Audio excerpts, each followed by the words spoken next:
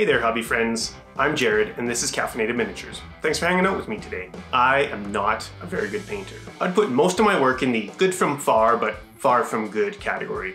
I'm mostly just slapping paint over top of gray plastic, so I have painted minis on the tabletop for my games of Age of Sigmar, Warcry, or Dungeons & Dragons. I am painting to play, so it's a constant balancing act between trying to improve my painting skills and just getting the damn things on the tabletop. So rather than spending hours upon hours trying to perfect every single thing on every model, I just focus on one area or particular skill for each model or project. Enter this Druanti model, stage left.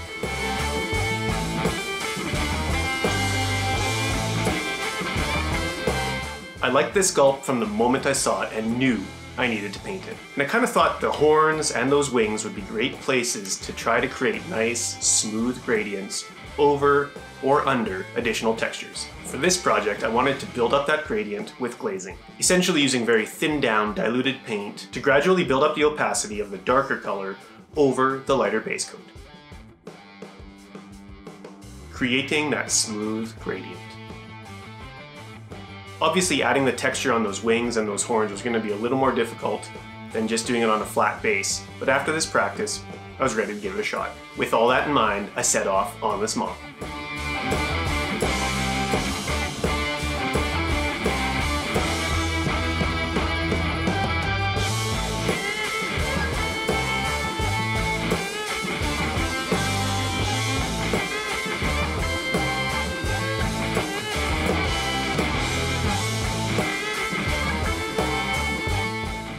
In order to get full brush access to the wings, I had two sub-assemblies, Druanti and the Zephyr Spite. I primed everything with Grey Sear and started in on the Zephyr Spite. Beginning with light sea gray, I base coated the wings, aiming for a smooth, consistent layer. Then threw down some Achillean green on the body and the army, fingery things. Then it was time for some glazing.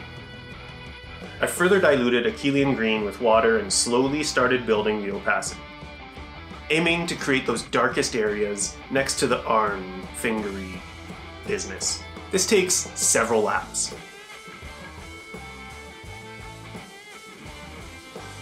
Personally, I have found 3 key points to keep in mind when glazing. First, controlling the amount of paint and fluid on the paintbrush. By loading the brush, then touching it to some paper towel, I'd remove most of the excess fluid. Second, starting the brush stroke where I want the least amount of paint, and finishing where I want the darkest or richest, deepest color. Wherever the brush leaves the model is where the greatest amount of paint or pigments will be deposited. Finally, patience. Try not to do too strong of a layer with each pass, and make sure that the previous layer is completely dry before moving on to the next one. Once I was fairly happy with that gradient, I slapped on some highlights with Vallejo, Light Sea Gray, and Cold White.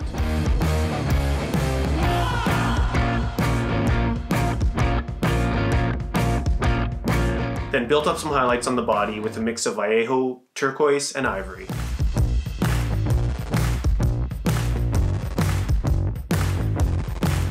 And I was ready to move on to Druanti.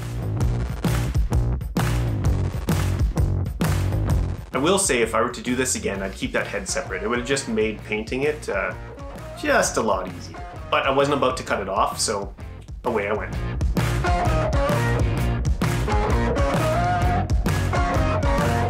Using Aethermatic blue contrast paint, I base coated the skin, helmet, hair, shield, and weapon. Layering up with Vallejo Light Sea Gray, then mixing in Cold White and finishing with pure Cold White for the brightest highlights.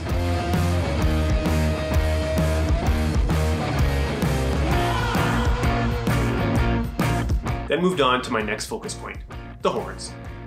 Like with the wings, I started off with a clean, even coat of light sea gray. After glazing the wings, I had a much better idea of what I was going to do. I started with further diluted Aethermatic blue, glazing towards the bottom. Then I mixed in some Achillean green, covering less of the surface. Finally, I used straight Achillean green to really darken the bases. Once all that was good and dry, I added highlights with light sea gray and cold white.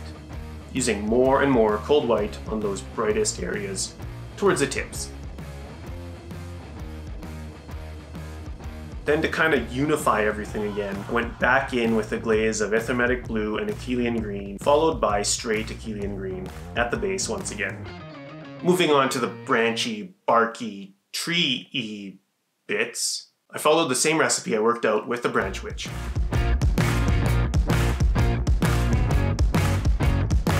After base coating those areas with Basilicanum Grey, I started building up the volumes with Citadel, Stormverm, and Fir.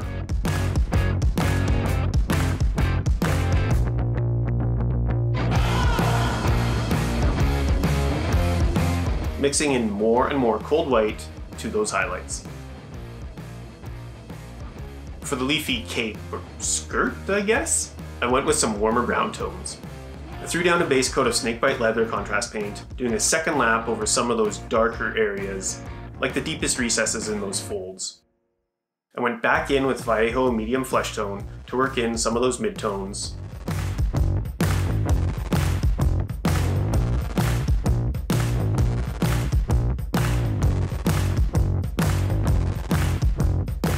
Then mixed in more and more ivory as I worked up to the brightest highlights. After finishing up some of the remaining items and details, I finished up with the gems all around the sculpt. I thought blue gems kind of worked well here. I covered the whole gem with my darkest blue and then worked up the highlights kind of opposite from where the light would enter them, finishing up with a couple of white dots. Now, just as I was about to glue the Zephyr Spite to the back of Druanti, I noticed that those weird little texture bits on Druanti's back were actually the legs of the Zephyr Spite, which in hindsight, of course they were. Regardless, I quickly painted the legs to match the body and finished gluing it all together.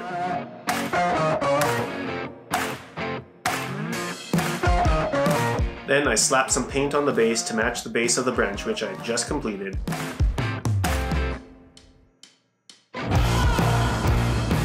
And glued Druanti into its final spot. And well, here we are.